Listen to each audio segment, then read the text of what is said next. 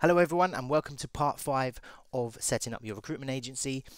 Now in my last video I talked about setting up the domain name servers to put the site live on the internet. So what I want to do in this video, once you've logged in to your WordPress, and this is how you log in, it will be wp-admin. You'll be sent an email with your password. Once you log in, the site is not live at the moment. Now what it looks like, it will have a coming soon section that you can obviously edit if you like. So this is what the website will look like, but when you're logged in. So it's very simple. There's nothing on it at the moment. I'm going to show you how to customize it to suit your whatever your requirements are. So we're going to go ahead and launch the site at the moment. And once we've done that, we're going to add a theme. Now a theme will be under appearances, theme, and these are the sort of default ones. Now we can click, I believe it's upload, and then we can search for a theme. So we might type in recruitment, and what this does, it's got a catalogue of free themes you can just click and install. So if we go ahead and let's search staffing, maybe, because these are mainly made for the American market. So we can just look at jobs, see what comes up if we like any. Now these can be changed very easily, so we're going to go ahead and let's try this one, see how it looks. If it's any good, we'll leave it and we'll customize it shortly.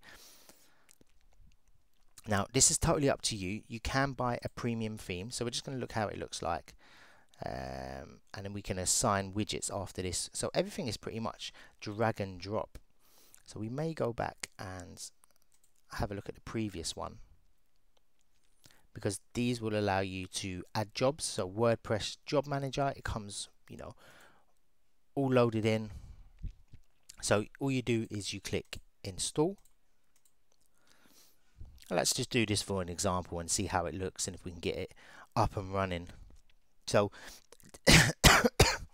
excuse me, so this is obviously in real time, so I don't exactly want to do it, you know, before and after. I want to show you everything because you're going to be doing this as well. And once you've installed it, you want to highlight them all and you want to click activate, and this will make all the plugins live. A plugin is basically, think of it as an app for your websites. So it has all different features. Some will just, you know, put a little phone number up there, and let's have a look. And what we want to do is we want to go to customize, and this will give you a live preview on the side and here what your website will look like. So let's see what we look like once it loads. And there's a ton of videos on here online, so you can always watch and you can always edit. WordPress is very good because it's very customizable. And the other thing you can do if you want to make an investment into this, let's see, theme options, nope. So homepage settings, so we can pick a static, no, there's nothing built in. So what we can do is we can customize this from the customize section. So you can put, if we just add UK, it will show up here and you can click publish after that. To assign a menu, I'll show you that in a second. So the menu section is here, and we can add home and click primary, and what that does is create a menu. So we can go manage jobs from here as well. Sample page, we can take that off, and then we can add whatever we like. So we can have a URL which could be tps://nanozo.co.uk/jobs, and that'll bring you to your job section, and it will say search jobs. You can add to the menu, and what I should do, should have a search jobs bit there, and when someone clicks it, so it's very simple to add. The link isn't set up because I don't have a page. I don't want to show you too much, but this is pretty much how the website will look. I'm going to spend time, I don't want to ramble on and then start messing about with everything. If you do want to buy a theme that you can just click and install and it'll be already set up, we can look at staffing agency WordPress theme, and you can search free as well, and you can see what comes up from there. So we can just click one of these, have a little look and see what we kind of pick up. So these are sort of the themes you'll be looking at. Some of them have very nice features, and you can go ahead and purchase any of those. I use Theme Forest mainly when I'm searching, because you know it's good quality. You can see all the reviews, and yeah, so we can have a look at this. Still, it's got very bad reviews. Let's see if there's any good ones. Let's have a look at this. $60.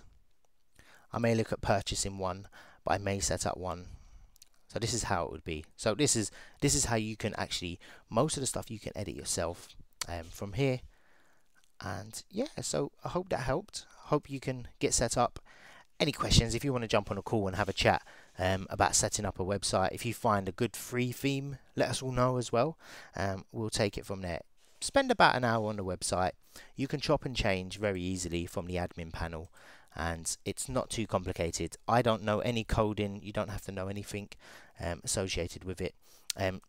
Just to add a job as well, it comes in with one of those WordPress Manager plugins, and you can add a job, has the company logo, job type, location, you know, etc. And I think there should be a salary section somewhere as well. So you can add jobs onto your website with that plugin as well, which is called Wordpress Job Manager.